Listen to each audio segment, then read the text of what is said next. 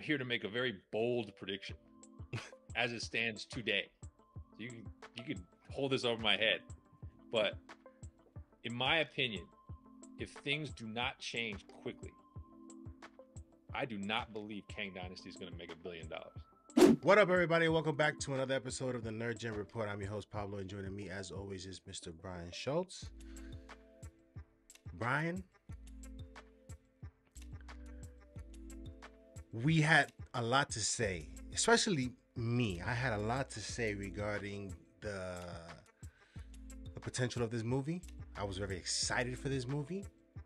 I was very excited to see Kang, Jonathan Majors' performance, and where things would go from here.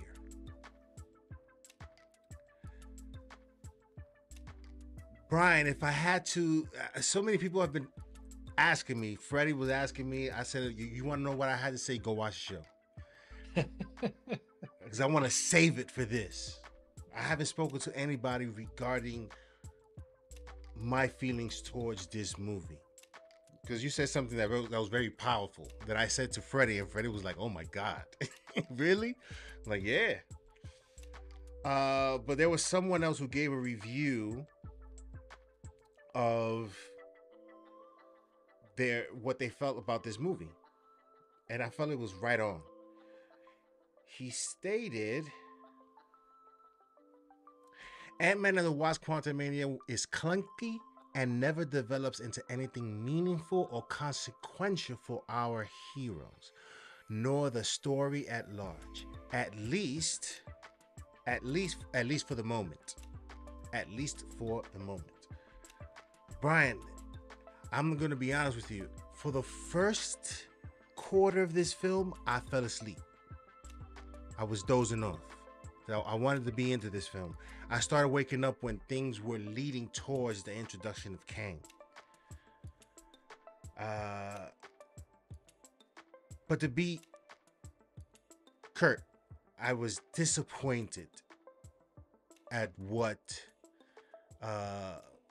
this movie was compared to what I thought it could have been.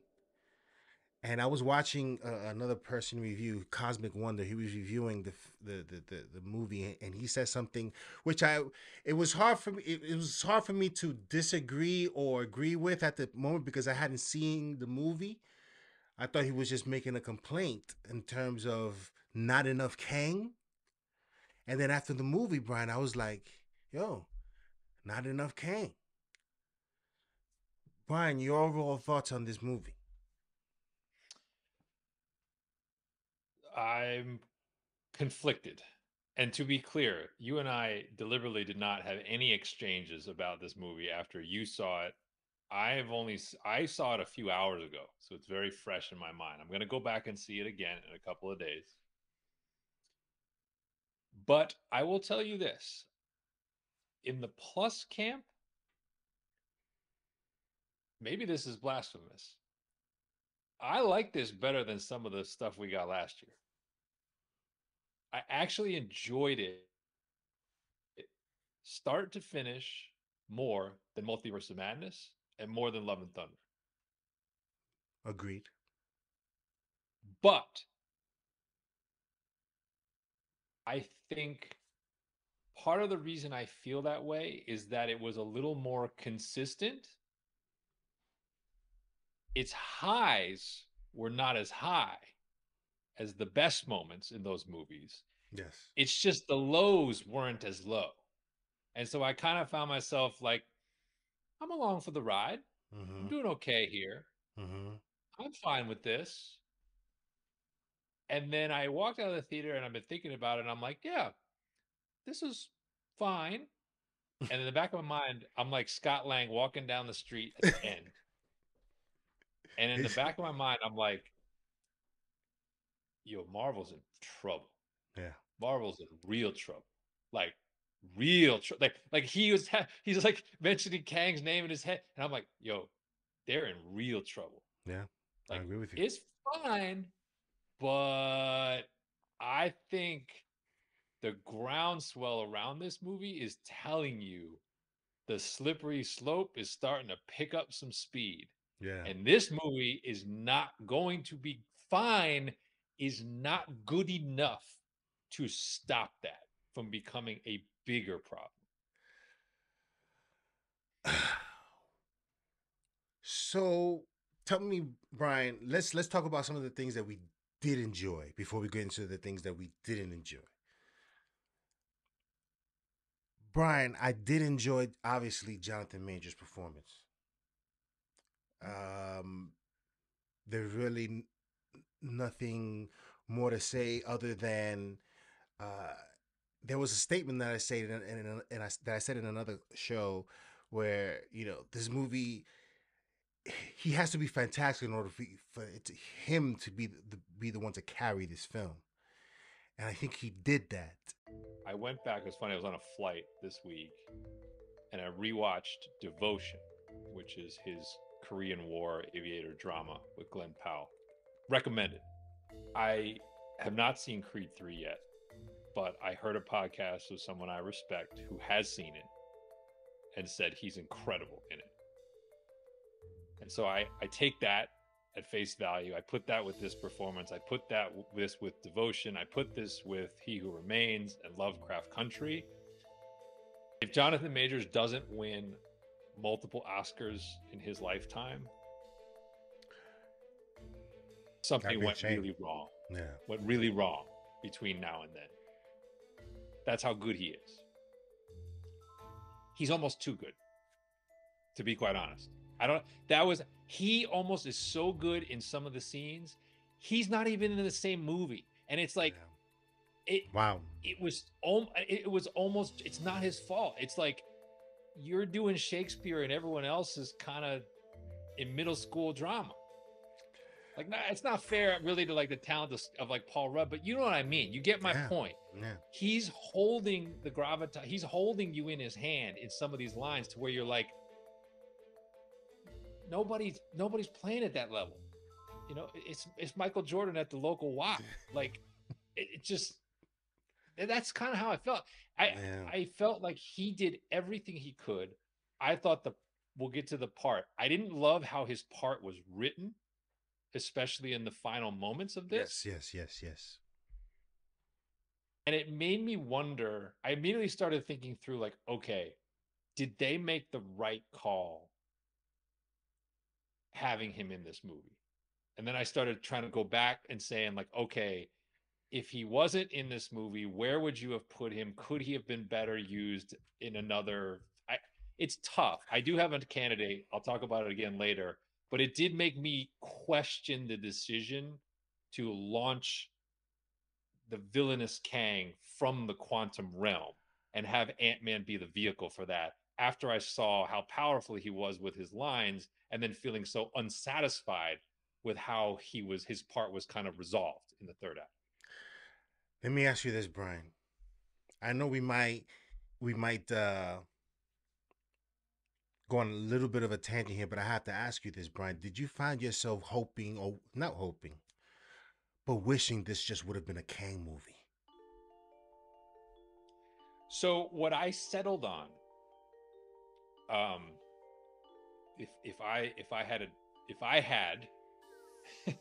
had Kang's ship and I could go anywhere I want and redo this timeline, I think I would have put Jonathan Majors and Kang in Multiverse of Madness and rewritten that movie. There's just something about, I know what they wanted to do. I know they wanted to give Ant-Man his shine. I know they wanted to lean on Paul Rudd because he's one of their proven commodities. I just think it failed the believability test in the end. It brought Kang down too much to Ant-Man's level. Whereas you put him up against some combination of Wanda and Doctor Strange in another movie that would have been multiversal, I just think you get the stakes of that movie go up, and I feel like the opposition is more even. And I think it's more adult and it's more believable. And if they'd come up with a mechanism whereby he was trapped somewhere in that progression and you scrap the whole, sort of Illuminati fans, you just got rid of all that. Even get rid of America Chavez. I don't care. Just like take all that out and just say the main thrust of Doctor Strange 2 is to introduce you to cinematic multiversal storytelling and launch Kang from some sort of trapped point in the incursions in the universe. I have a feeling that that might have worked a little better than what they tried to do here, even though I get what they were going for. Yeah, Brian, you pointed out something very interesting that as you talk, I'm thinking about it. You're right. It felt like two different movies when Kang, Jonathan Major, was on screen. And then when he was not on screen, then you get into some of the goofiness that was MODOK and just some of the lines here. It just feels like two different movies, and one is interesting and one is not. You know, and I'm wishing that the interesting part was, I wish this just would have been they should have introduced Kang from a long time ago, Brian. The same sort of treatment that Doom should get. You know, but Well, that's the funny thing is, and maybe we'll see more of it, but like as Kang was giving his exposition for how he was exiled here, I was like, can I see that? Can I see the battle amongst the Kangs by which you were exiled? Are we allowed to see that movie? Because that sounded it's like a cool movie. That's a movie right there, Brian. How did he end up here? Yeah. And then maybe you do Quantumania. Then it's a different movie. But whatever, they've done what they've done. Brian, so Jonathan Majors, we agree, was fantastic. He carried the film. Were there any other aspects of this film or characters that you thought did was a good performance? I thought Michelle Pfeiffer also fit into that other movie that was good. Yeah, no, look, I mean, I think Michelle Pfeiffer was excellent. She obviously got more of a role. She got to be very active. She had some action set pieces. It's like a good reminder that, you know, even in sort of the twilight of her career, she's still a phenomenal actress. Yeah, yeah. Um, you know, I thought Paul Rudd was fine. I actually thought he had less to do here than I expected. You know, he kind of was out of the movie for more of it than they split the characters up to where it was like he wasn't even on screen for a lot of the time. Yeah. Um, Michael Douglas also felt kind of underutilized a little bit. Like he had kind of this big return moment with the ants, spoiler alert, but it almost didn't feel earned. It was like, oh, we just need it. We need another heroic army. So let's just grab some ants and have him come strolling in. And it was like, Brian, I it have a was, big problem. he looked like you know, Michael Douglas is Michael Douglas. Like he has a presence when he's on screen, but it didn't feel like he had as much to do. Um, that's what it felt like to me. It felt like you have this family that they're trying to pitch to you, but they almost didn't know how to write the entire family. That's a key And word here. the part who got Family. the part they wrote a lot for, the part they wrote a lot for is the one I like the least. For her, right? Cassie, I'm out. Catherine Newton, thumbs down. That was way more Black Adam kid than it was Oh snap! Tom Holland Oh Spider. snap! It had Am I you, wrong? Brian. Did it have to be her, Brian? Couldn't it have been Hank Pym, obsessed with the quantum realm, still messing around and getting them into this situation? Hank Pym being selfish with his tech and just trying to discover what the quantum realm was. But no, it was her. She had to be the one to do this. I was going to say, well, why couldn't it have just been Hank Pym's effort to get his wife out of the quantum realm that had unforeseen consequences? Why did they even have to have another? You know, like obviously Janet Van Dyne was trapped down there forever. Like, why didn't they just tie those things together? I don't.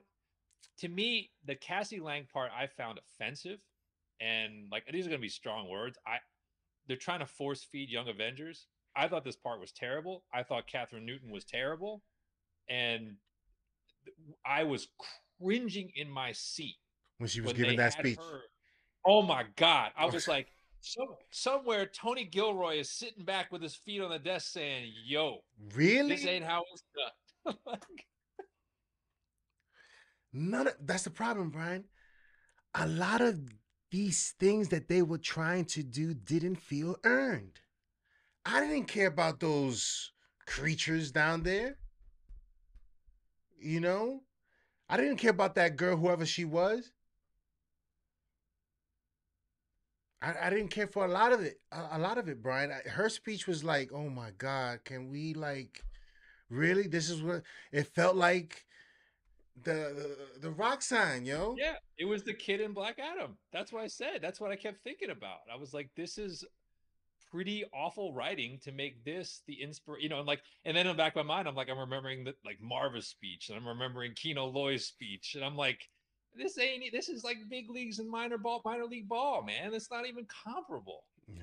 I hated the part, and I felt like, I got to be honest, I felt like, Disney's getting criticism for a number of things, and I thought this part is going to feed into it because it felt like pandering to that generation. There's that P word Like, again. Yeah. I'm tell me I'm wrong, but like, even the way, like, why she's in jail, like what got her there, she's fighting the evil police state, and then like she's the rabble rouser trying to rally the homeless down in the quantum realm. I'm like, you're trying to get that young audience so desperately by putting her up on a pedestal, and it's not working. And granted, call me the crotchety old guy who's not in the generation you're aiming at with that character, Yeah. but I just found it awful.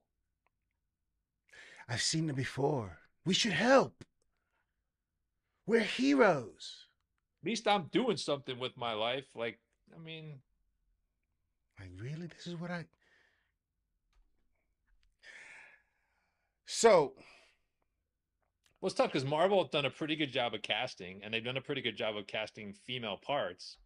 And it's like, you look at what Florence Pugh gave you, you look at what even like Dominic Thorne gave you, and then you look at this, and you're like, no. you have to ask yourself who's saying yes to this, right? Yep. You gotta ask us. You gotta say Kevin is certainly a part of this. He's saying yes to this. Yeah, He has to say yes to this. sure. I don't know what's going through his head, Brian, when he looks at this and he says this is dope. I can't imagine. Like, is anyone not saying to him, "Yo, this is not dope"? Or is there? Are we in a room full of yes men? Or is that what's happening right now? Where nobody can say, "Yo, this is not it. This story is not it. Oh, This joke is not it."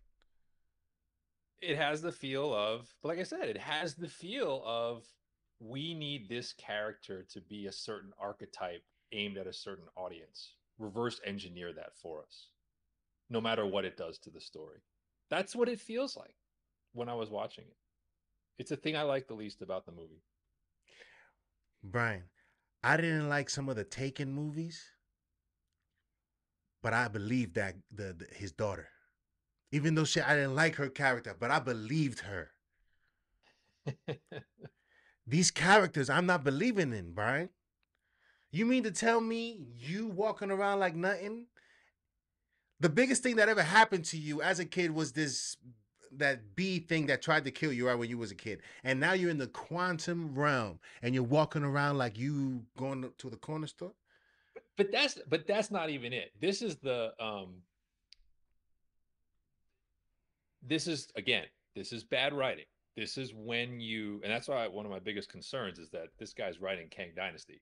But we've had this happen a couple of times now, where you're taking these younger generation characters and you are skipping all the intermediary steps to greatness. Like, Yeah. let's go back to Tony Stark's life story. And he's a prodigy, right? He's portrayed as like, this guy is as smart and as talented Not and everybody's a genius. groomed from birth by his father to do what he can do, right? And he had to go to MIT. He had to do all this stuff. He had to go through years of being the CEO to only be humbled to where, when he builds the Mark One in the cave, it's believable because he has like The 35 pedigree, years of yes. education, engineering, and skills, where he's like, when faced with my survival, can I put all that to the test? Cassie Lang in this movie says, "Yo, Dad, while you were gone, I started messing around, and look at me. I'm talking to the quantum realm." Come on, Yeah. that's not believable. We got all these geniuses walking around. I mean, I don't know. Maybe we don't have a hero problem. Maybe they all can just kind of defeat Kang and Thanos and whoever else they got in an instant. I don't know, but It's it just felt just like we're skipping all these steps, and we're supposed to believe that she is this next level. And I mean, that's the thing. Like Hank Pym's sitting there. How many decades does the Hank Pym have to go through to get to the Pym particle? And like he Man, sees this girl come up with some next gen tech in like minutes. I don't know, Brian. That's bad writing.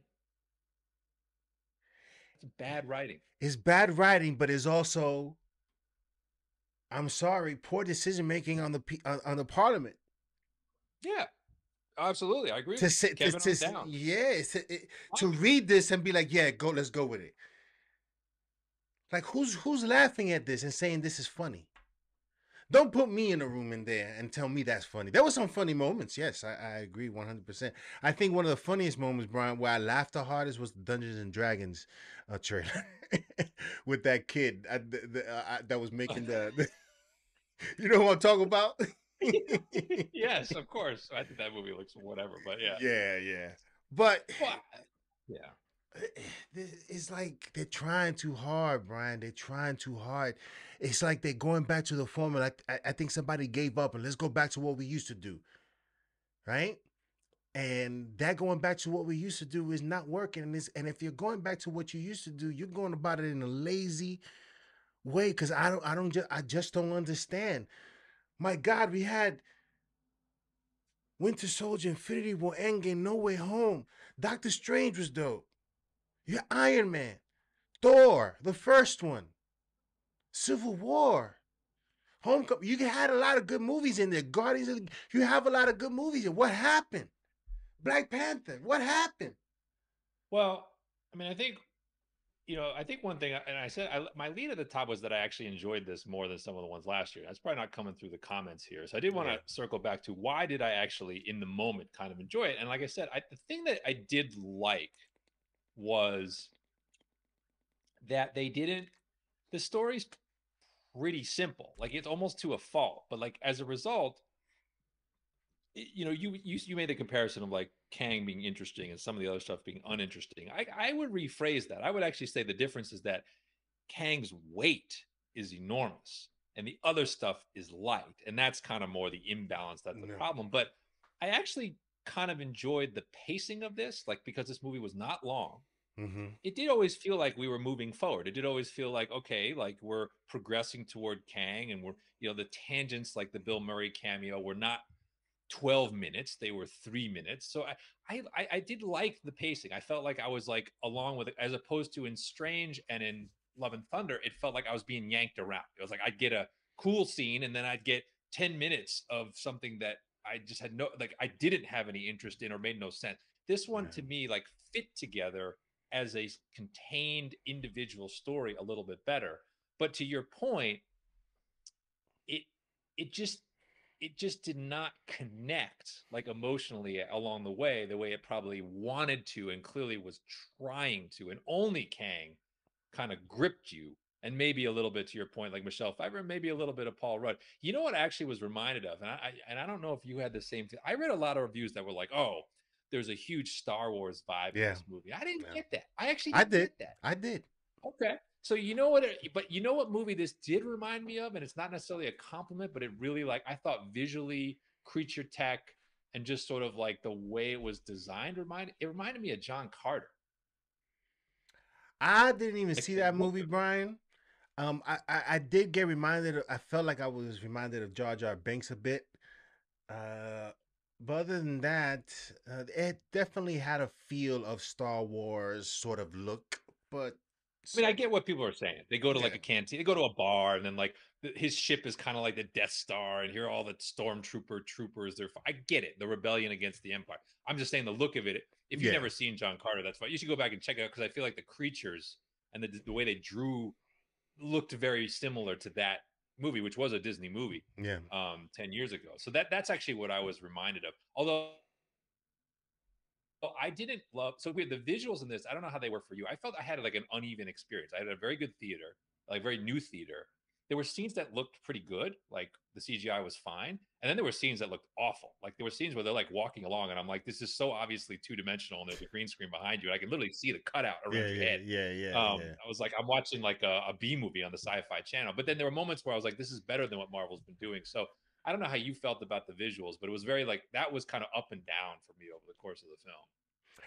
I think the visuals were fine for me. Yeah, there were some instances of where, I mean, they used the volume for this, from what I heard. Oh, you can tell. Yeah. I think So, you can so, tell where it is. Yeah. so, it's to be expected. I think Guardians of the Galaxy 2 was worst, right? Because you can definitely tell the artificial lighting was there and all this other stuff. But I would, for me, Brian, to be honest, obviously the VFX are important, but it wasn't the thing that bothered me about this film. It was No, just, yeah, yeah, wasn't the worst thing. it was just the attempts at jokes at certain times. Cassie, I just didn't like at all. She was just, if you took her out this film, like she was captured and she was just in the dungeon for the whole movie, I'd be fine with that. That's what I thought she was going to be. I thought she was going to be more like sidelined and really just the vehicle and the emotional drive for Paul Rudd to do what he did. I never anticipated that she was actually going to be the hero, Yeah, really, the driving hero yeah. of this narrative. So I didn't care for, and like I gotta say, like I really missed Michael Pena. I I I think not having that was essential. Like they were essential parts of what made Ant-Man different and entertaining. And I Mm-hmm. really wish there would have, if they were going to suck everyone into the quantum realm, why not find a way to suck him in and the crew along with him? You know, I feel like that would have added more natural humor to the story. Yeah. Yeah, if they would have had him in there freaking out, and just have her imprisoned by Kang for the rest of the movie, then we probably would have had a better movie. But it's like, Brian, it's like it's in the past. It's done. What's done is done. Yeah. Now we got to deal with what we have in front of us. Brian, box office wise, does this movie make a profit, and does it make a a statement as towards where the MCU is heading? Oh, it'll make a profit. The budget I think was around like 150 ish. It's going to, even the numbers I've seen, it's probably going to make about $100 million over the Friday to Sunday period, and maybe about 110 to 125 over the 4-day holiday weekend. That's domestic. So you're probably looking at a $250 to $275 million global open. That'll put you easily up into like the 600 to 700 range, and that'll more than make enough money. But keep in mind that Ant-Man 2 was at 622 globally. Yeah, So I think this movie is not going to step up massively off that. I think it might be a bit better than that, but when you factor in inflation and ticket prices, it's actually not going to be that much bigger of an audience. So I think it still qualifies as Marvel in a slump and Marvel in on a downslope, and Marvel with some growing concerns because this was this was this was the beginning of stage 5. We were promised, this was the kickoff. We were promised that this is where Marvel would stop messing around effectively and launch us on this arc towards Secret Wars. And I think as far as that goes, this was kind of like a kick out of bounds. Like I don't know if it was like like it's not like the other team ran it back for a touchdown, but they're not beached. They're so I just think it was like it's fine. Like it's okay. Like I'm not gonna give it a terrible rating. It's yeah, okay, but it's to me like okay. Marvel doesn't need okay right now. yeah. I That's not was, where we are. I was hoping for a full. I mean, I'm not gonna give my rating now, but I was hoping for just a better movie, Brian, and it just didn't deliver on the many aspects I was hoping for it to deliver. Far are gone the days where it's like when I see those videos of cheering at the theaters for certain movies and certain Yeah. characters and certain things. Now it just feels like I'm just going to the movies to see a movie. You know, Well, that I think that's why I say like this movie existed in a much narrower band for me, and in some ways that made it more enjoyable to watch, but less memorable in the mhm, aftermath. mhm, Because other than Kang's dialogue, which is really the best part of this movie. Even like, you know, Doc Strange 2 has the music note fight. Thor Love and Thunder has the black and white fight. That joke was There are good. scenes that if you see the movie on TV and you're like, oh, that scene's coming up, you'll pause to probably watch those for 5 minutes, even though the rest of it, you're like, whatever, I can take it or leave it. I don't think this movie has a scene like that. What is the scene in this movie where you're like, these 5 minutes I'm going to watch 20, 30, 40, 50 times over the next couple of years? I don't know that there is one.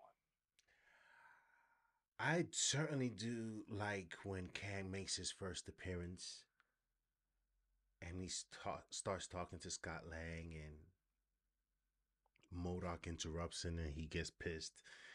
I, he certainly carried that gravitas and he felt like Kang the Conqueror, right? And I was looking for more of that.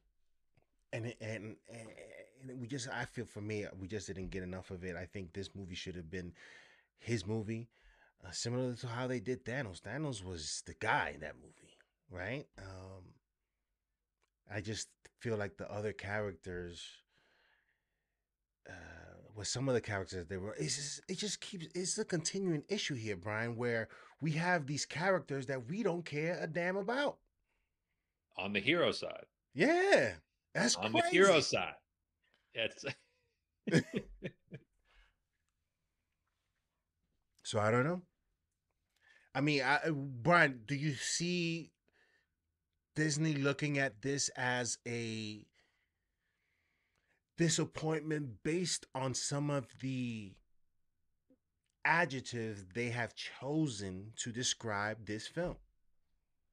Oh, absolutely. I don't think Disney contemplated that this would be the second worst critically reviewed film that Marvel's ever made. I don't think that ever crossed their mind.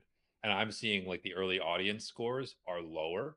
So this looks like another one with a cinema score might be B, B plus. I don't think Marvel anticipated that as the kickoff to stage 5. And that's why I say Marvel's in trouble. Now, I weirdly feel like the critics actually are underrating this movie a little bit. Like I actually, it's weird. I can critics in Marvel movies are always weird to me because I feel like they gave a generally positive review to Black Widow, to Multiverse of Madness, and I'm like, that's those movies are massively overrated in my opinion. Those are not good movies.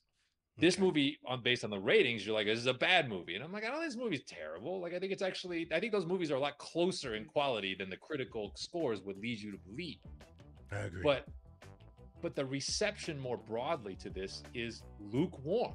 And that's a problem because this is kind of saying when you take Multiverse of Madness not making $1 billion after all the hype coming off of No Way Home, and then you take this movie going to make like 600, 700 million as the launch pad. That's why I say Marvel's in real trouble, because what it's kind of saying underneath is that audiences are not buying into the multiverse saga as a linchpin storyline. They're just not. Like it's not connecting with them the way that the Infinity Saga did. And that's why I'm like, listen, I'm here to make a very bold prediction as it stands today. You can hold this over my head, but in my opinion, if things do not change quickly, I do not believe Kang Dynasty is going to make $1 billion.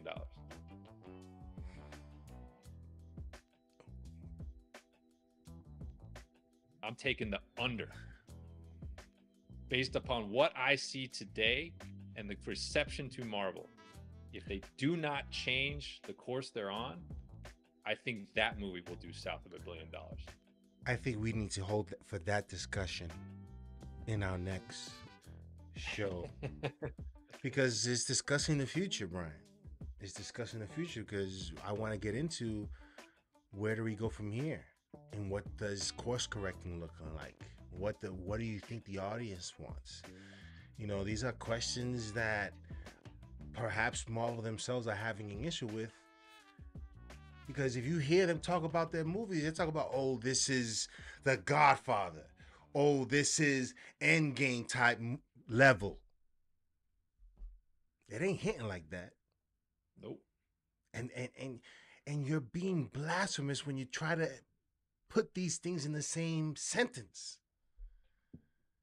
right?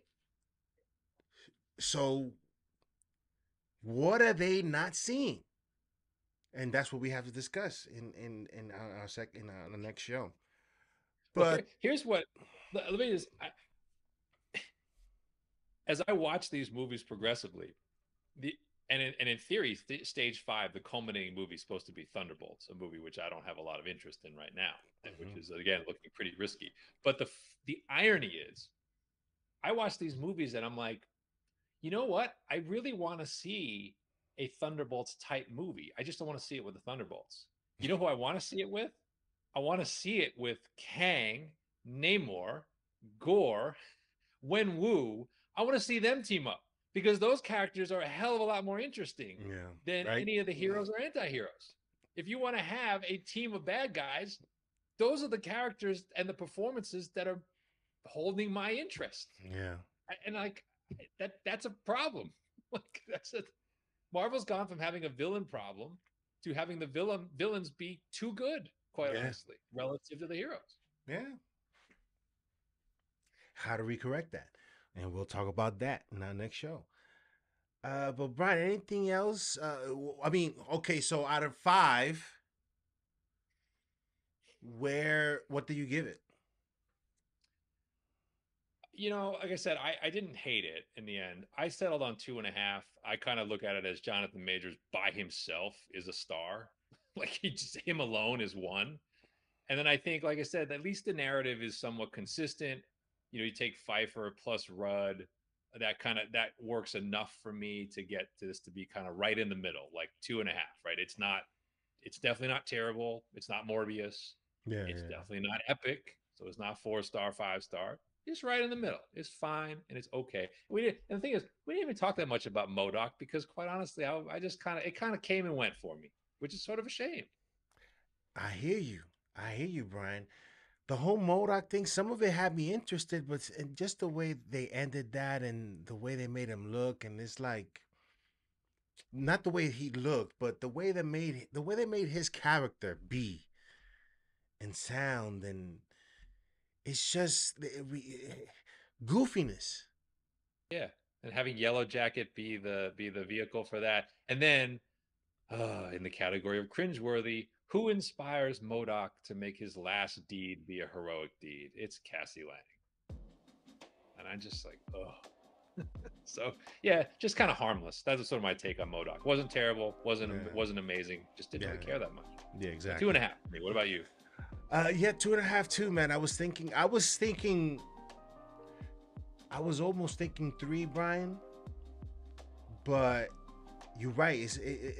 The way the critics have split. I've also feel like this is a 2.5 for me, and not a 3 or 4 or 5.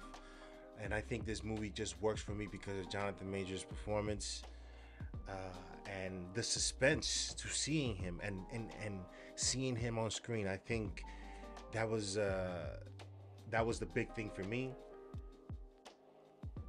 And I just wish there would have been more, Brian, and not this nonchalant, like, it's like nothing amazing feels amazing, right? Not to the characters and not to us. And so, yeah, it's a 2.5. It's just for the hype, Brian. That, granted, I put a lot of expectation. I do, Yeah, I think you're gonna have to start lowering those. I think but my bars are down now. So but it's like, Brian, it's what makes me want to go see these films. yeah, I get it. But without it, it's like I might end up not going to see some of these films sometimes now, because it's like, Oh, yo, I can tell you one right now that I'm only gonna go see because of our show, and it's the one that got delayed. which is, Marvel. oh, yeah, yeah. If we weren't doing this show, I wouldn't see that in the theater. We get into that point, Brian, because they can't continue down this path, making these films and they just need to rethink or get some fresh new ideas or fresh new people. NerdGen report and I'll just at gmail.com. But We're yeah, we're not really like we're not the writers though. nah. We're like the two old dudes in the Muppets. We can kind of point out the flaws from a distance when we see them. That's like what we are. But, Yeah, but I mean, but if we were in the room, Brian, because we would be like, yeah, nah, that's not gonna work, or that the joke. Cassie Lang thing, we could have thrown ourselves in front of that and been like, yo, this is too big of a leap. Um, yeah, I think. Well, the other thing you mentioned, more Kang. Well, obviously, so let's talk about it quickly. We did get more Kang, technically, a lot more Kang. Were you excited? Now that was a throwback credit scene in the sense of it wasn't about introducing a celebrity.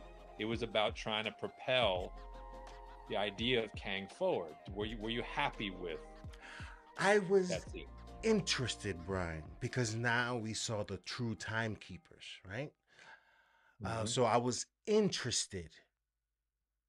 Where we go from here, I don't know. I don't know what the plan is. Hence, Brian, so many people loved the first mid credit scene. I like the second one more. Okay. What did you think about the second one? Because I like that one more than I did the first Interesting. one.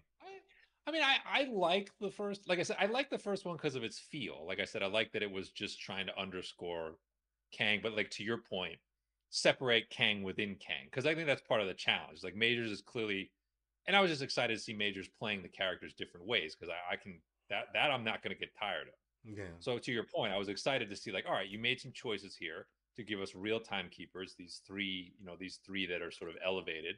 And then you kind of gave us the preview of like, this is, I take your pick from cinematic history, whether it's like Agent Smith or whatever, like this is your updated version of that. And so I'm like, yeah, I'm still interested to see where he goes and where this goes, but um yeah, so I probably would take the first one just for that reason, just because I feel like he is the best part of the movie, and so you left it with the best part of the movie. But I make the case for the second one because I think it's a fair one. I mean, we know that we're getting Loki very soon, Yeah, and he's gonna meet one, two, maybe I don't know how many Kangs we're gonna be meeting, but we definitely see one. And so what I'm expecting, Brian, and why I'm so hyped for this is that the conversations are not going to be goofy. Uh, the dialogue in this series in Loki is going to be much different because we're getting a different sort of Kang. But what kind of Kang is what has me interested, and the fact that Loki he himself is a great character. That yeah, conversation with Kang, every conversation that Loki has had there's always a meaning behind it. There's always something yeah. behind it. So I'm looking to hear that banter, that questioning from Loki, and that conversation with Kang. I think that for me is the most exciting part. With the mid credit scene that we got, yeah, we're getting a bunch of Kangs. There's a end game involved, but what is it? We have no idea. All I know is that we're gonna see a bunch of Kangs. Gonna be different ones. That's it. But with this one, there's gonna be a lot more, I think, to explore, based with this series, rather than that mid credit scene. So That's fair. I mean, and in fairness, like I said, the thing you like about the second scene again is they stuck with characters and moved, and gave you something to move forward. We know that Loki season two has a little bit more of a period piece feel to it. We know they're time jumping through decades, and we've seen in the costumes on set 70s, 30s, for like. So this one, I don't think we knew about the 30s. I think this was like older than we thought, but like mhm. I think that's good. I think they did not, by not putting in like another A-list celebrity. I think they really did themselves a favor here to keep us interested in the TV show. So I totally agree with that. So yeah, I probably would have to give that would be one of the stronger points to this film for people is that there's two credit scenes that are actually worth sticking around to see. Exactly. But yeah, let us know in the comment section below what you guys thought of Ant-Man and the Wasp: Quantumania. Brian, what'd you think of the Wasp?